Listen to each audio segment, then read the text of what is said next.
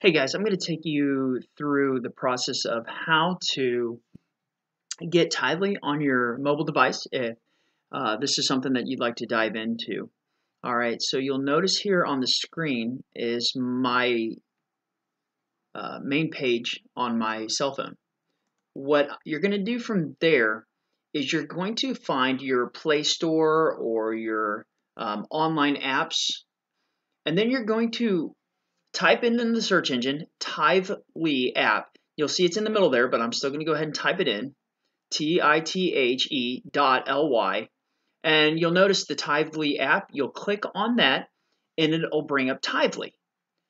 So after you do that, you're going to click the install button, and it's going to take a few minutes, depending on, or a few seconds, depending on your internet speed, and it's going to download that.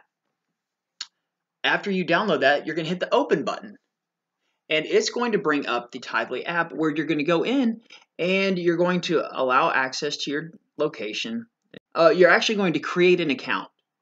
And with the create account, you're going to type in your first name, your last name, an email address, and then you're going to create a password for Tithely.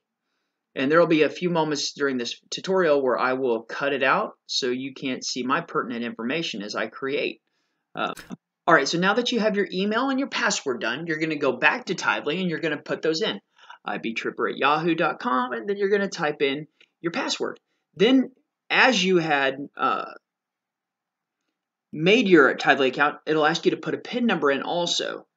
So right here, what you're seeing is find the nearest church or give now. You'll notice that I have Mountain View Christian Church already up, but I'm going to find the nearest church. I'm going to click on that. It's going to show Mountain View Christian Church. So then I'm going to click on Mountain View Christian Church and say give now to Mountain View Christian Church. Then what it'll have you do is plug in, and we'll wait for it to load here.